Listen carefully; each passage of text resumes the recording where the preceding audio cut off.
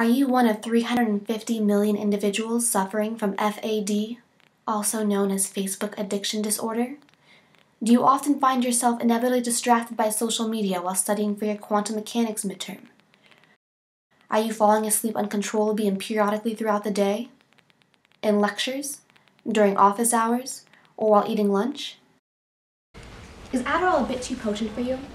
Is that pill you bought from your dorm mate freshman year making you too jittery, anxious, giving you heart palpitations?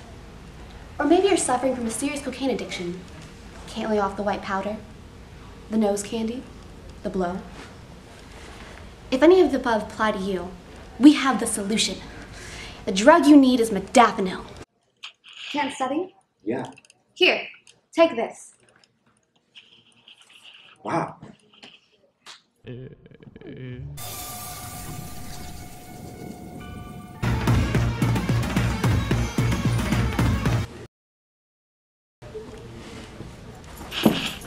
I feel so focused and exuberant.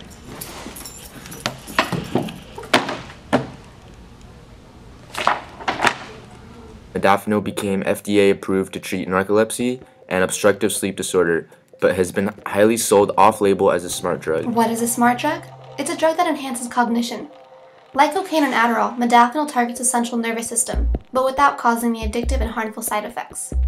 Also, whereas cocaine and Adderall only target online cognition, like problem solving, Modafinil additionally targets offline cognition, like storing memories. But in order for Modafinil to work, it has to enter the brain. Its hydrophobic phenyl groups, along with its polar sulfoxide and amide groups, makes it neither too hydrophobic nor too polar, enabling it to sneak past the BBB. Well, the mechanism of Modafinil is not fully understood, but it is known to affect many neurotransmitters through an indirect, unknown route.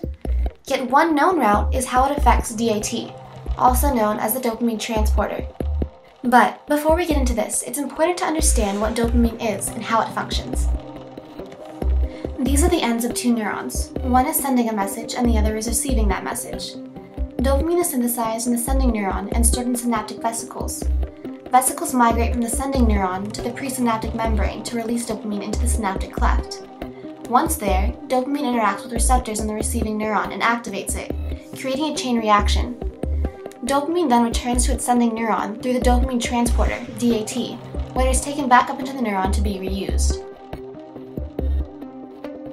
Modafinil binds to the dopamine transporter DAT and therefore inhibits dopamine from being taken back up into the cell. Because of this, dopamine levels will increase in the synaptic cleft, and dopamine will continue to hit the receiving neuron's receptors, therefore increasing dopaminergic signaling.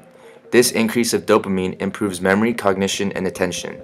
Like other types of transporters, DAT is able to change its conformation from an inward conformation to an occluded conformation and to an outward conformation. Cocaine-like compounds prefer an outward-facing conformation of the DAT, whereas benztropines, another class of dopamine transporter inhibitors, prefer a more occluded conformation. Modafinil was found to prefer a more occluded conformation of the DAT. This may be in part because Modafinil chemically resembles the structure of benztropines more than cocaine due to its two phenyl groups. Contrastingly, one distinctive structural feature of Modafinil compared to either cocaine or benztropines is that it lacks a charged pyrimidal nitrogen. This lack of ionic bonding may give reason to why Modafinil has a lower binding affinity to the DAT than cocaine or benztropines. This lowered binding affinity then may play a role in why Modafinil is less addictive and does not exhibit side effects like abnormally high blood pressure or heart rate. Uniquely, Modafinil's sulfoxide group exhibits chirality due to its lone pairs. Due to this chirality, Modafinil is composed of two enantiomers, the S enantiomer and the R enantiomer. Interestingly enough, the enantiomers of Modafinil are both active, but the R enantiomer lasts 3 times longer because its sulfoxide group is positioned toward a tyrosine 156 residue on the dopamine transporter. If you are someone with narcolepsy, Modafinil has proven to induce wakefulness. Ever since I've taken Modafinil, I've stopped sleeping on my sandwiches. I found it interesting as well, in terms of problem solving. This kind of immense focus let me really think, get inside my own head and mull over a problem. Side effects include headache, nausea, black tar, stools, blurred vision, vision changes, chest pain, chills, fever, clumsiness, unsteadiness, confusion, dizziness, fainting, increased thirst and urination, mental depression, problems with memory, rapidly changing mood, shortness of breath, sore throat, trembling, shaking, trouble in urinating, unfilled movements in the face, mouth, or tongue, unusual bleeding, bruising, usually tiredness and weakness. Ask your doctor if modafinil is right for you.